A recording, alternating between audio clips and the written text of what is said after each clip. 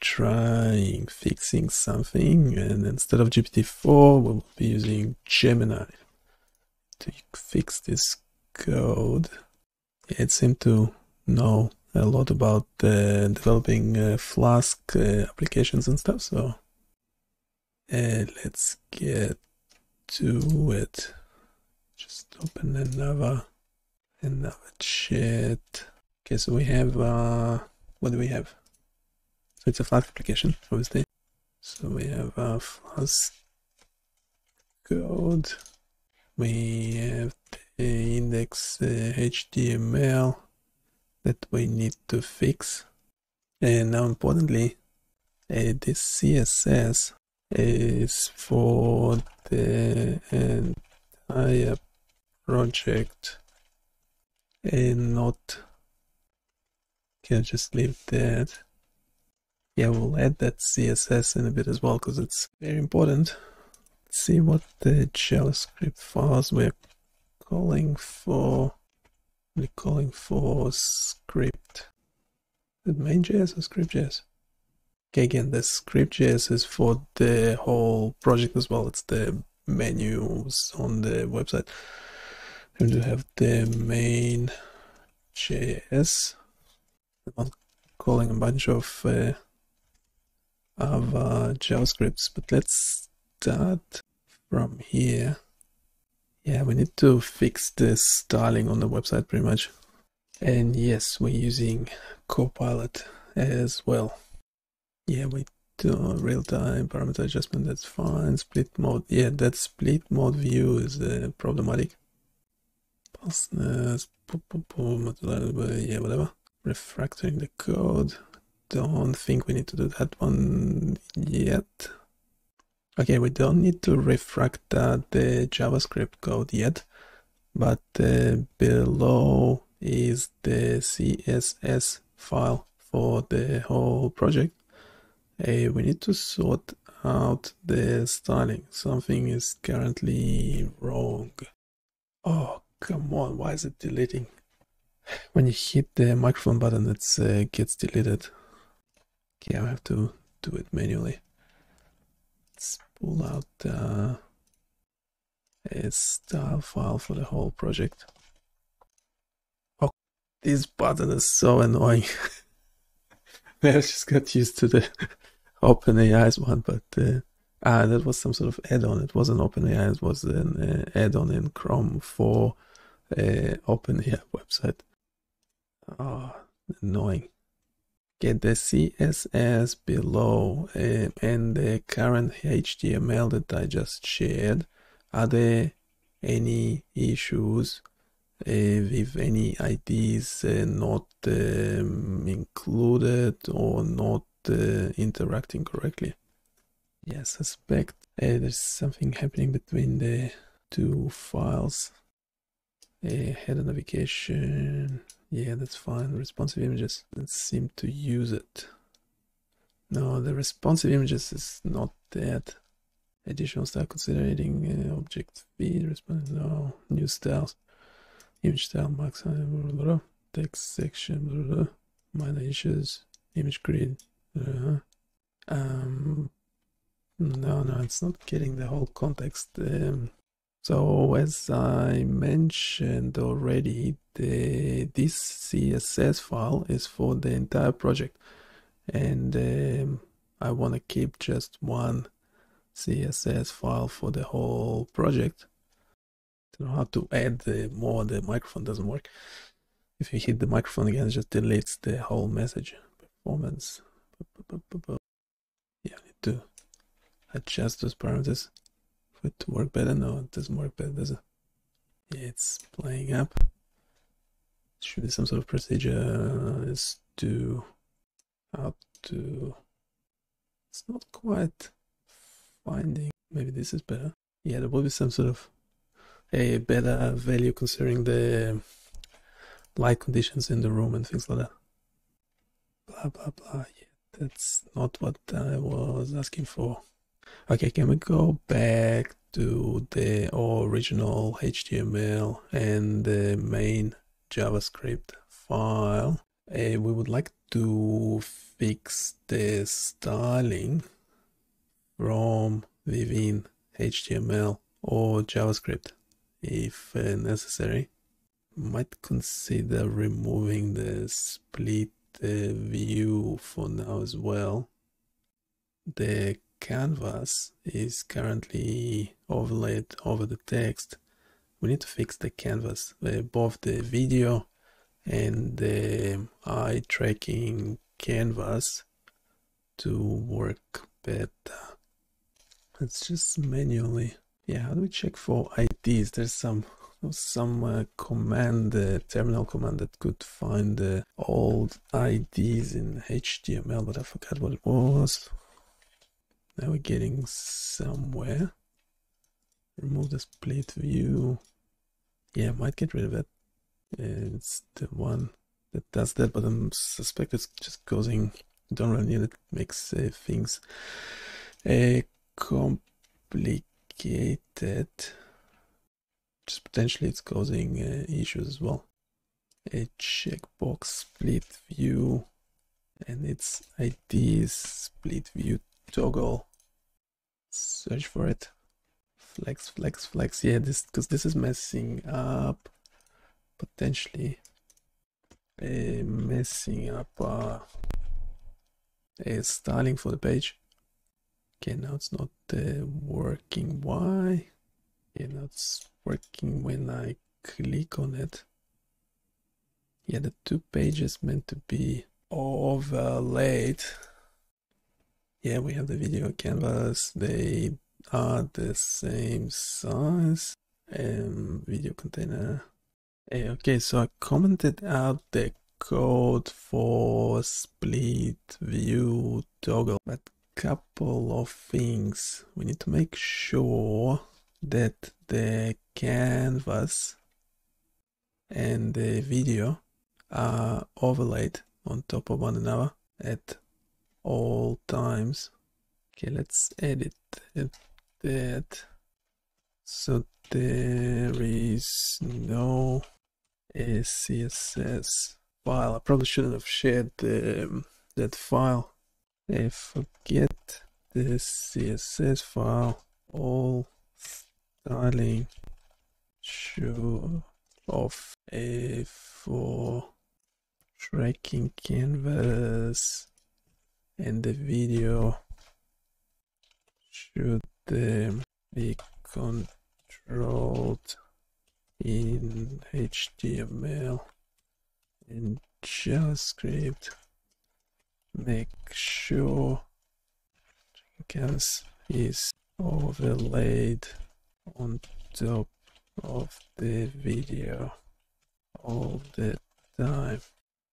Let's do JavaScript and the HTML with that prompt.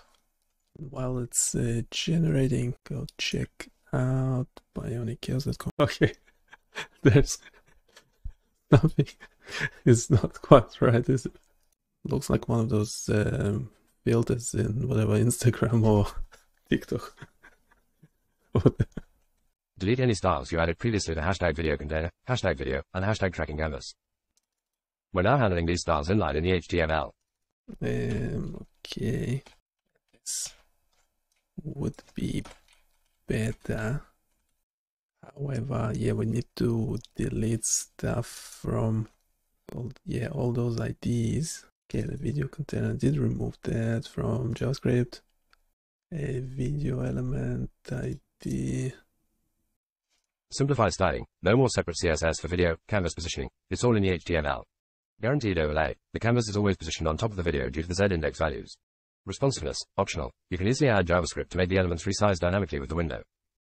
Something is up. Can't use the controls or anything.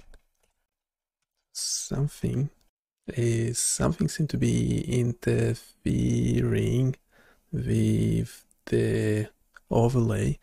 They are not the same, what's it called, aspect ratio. There's something wrong with the aspect ratio between the video and the eye tracking canvas. Here is an image uploaded the HTML. Make sure a tracking canvas and the video have the same, the original aspect ratio. I think that's what it's called. So we're adding this to the prompt, including an image. Yeah, obviously the canvas, the eye tracking canvas is being stretched while it's generating. Go check out the bindingchaos.com. There will be lots of interesting tools. You're absolutely right. The aspect ratio of the video and canvas is indeed off in a provided image. The issue arises because you're setting fixed width and height attributes on both the less than video greater than and less than canvas greater than elements in your HTML. This forces the elements to be 640 by 480 pixels, regardless of the video's actual length. Yeah, we need to maintain the original aspect ratio. You're absolutely right. The previous code had a small bug. Like it, the previous code had a small bug. The video container wasn't selected before attempting to append video element in canvas. Let's fix it. So the element I added from within JavaScript, are they? Okay, I'm pretty sure I don't need that, but I'm still not sure about this one. Line 64. Sure, so we're not loading it into HTML first. This type error cannot set properties of null. Setting src object error means that the start video stream function in your video stream JS file is attempting to set the src object property of an element that hasn't been found in the HTML. Well, yeah, because it told me to remove it. Okay, then not overlaid. While it's generating, go check out bindingchaos.com. There's some interesting blogs that you might like to let me know what you think. Seem complete. Yeah, we still needed the CTX there. Maybe not. Can get rid of those. Now detect and draw. A request animation frame. Catch error. Video elements not defined. Have video element ID.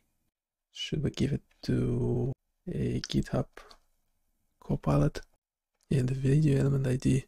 Should I just take it outside? Just take it out here. CTX, yeah, this meant to be outside that function. Probably. Okay, we have the video. Yeah, we have the canvas. It's not overlaid. And video not overlaid. Any styling. It's okay. You're absolutely right. Here's the corrected main JS along with adjustments to the HTML to resolve the overlay issue. Do we trust it or not? It keeps bringing the canvas and CTX into the main function in HTML. Okay, I think we're missing something. Okay, we're going in circles now. That's not fun anymore. That's not fun. Okay, they're now overlaid, but the canvas is not updating. A canvas is not updating. Make sure tracking canvas and video are overlaid. Make sure a tracking canvas is transparent. Well, it is transparent. That's good to have. Make sure the tracking canvas is always on top of the video. That's good to have. Make sure tracking and video have the same aspect ratio. I think we tracking canvas is updating live with the video. It's able to solve some problems so far. Let's check HTML first. Autoplay muted. Okay. Those are some good prompts, aren't they? Video element, yes. Should not be constant, is it? Yeah, because a canvas ID. Where do we have it? The video container style relative position absolute, canvas style absolute. Sure, the canvas is on top. Don't really need the canvas click through, whatever. We're not clicking on it really. A video element play, detect and draw. Where's the updating live bit? Continuous update. The request animation frame loop in detect and draw ensures that the canvas is continuously updated with the latest eye tracking results in sync with the video frames. Yeah, this is one funny thing about the Gemini. It seems to not generate everything. Kind of kidding. Maybe it's just because I got used to a Copilot so much. Request animation frame 10 years. And they are not related, are they? Only have the one frame. Only one frame. Why? So that's some sort of circular thing over there. Okay, let's do HTML first and then JavaScript. Change the order. Change the order while it's generating. Go check out bionichaos.com. There are a lot of interesting tools and blogs that you might find interesting or not, but do let me know what you think. Updating is like a browser thing. It's not clearing. The code inside detect and draw processes the predictions from the base face model. It then uses the draw bounding box, draw landmarks, draw eye, and draw pupil functions to redraw the relevant elements based on the current video frame and the detected facial landmarks. Additional considerations. Performance. If you find that the tracking is not smooth enough, you can potentially optimize the detect pupil function further, as it's doing pixel level calculation. You can also experiment with different frame rates or resolutions for video. Accuracy. The accuracy of the eye tracking can be influenced by several factors, including lighting conditions, camera quality, and individual differences in eye features. You might need to fine-tune the parameters in the detect pupil function, e.g., darkness_threshold, to get the best results for your specific use case. Canvas is not updating. Help, help. I'm unable to process images that contain people. However, I can extract the text from the image and identify some of the objects and read them in the image. The text in the image discusses a webcam eye tracking system that utilizes TensorFlow, JS, and Blaze Face for landmark detection. It mentions key features such as dynamic adjustment of parameters and the system's ability to detect eye movements. Come on. Additionally, it seems there's an issue mentioned where the tracking canvas is not updating. Pen_spark. Get rid of the image. No. Forget about the image. should ignore. No. Ignore the image. I can't delete it. See the interface. What are you generating? We have live going on. Simulation. Go check it out. I'll be taking a break. I'll see you in a bit.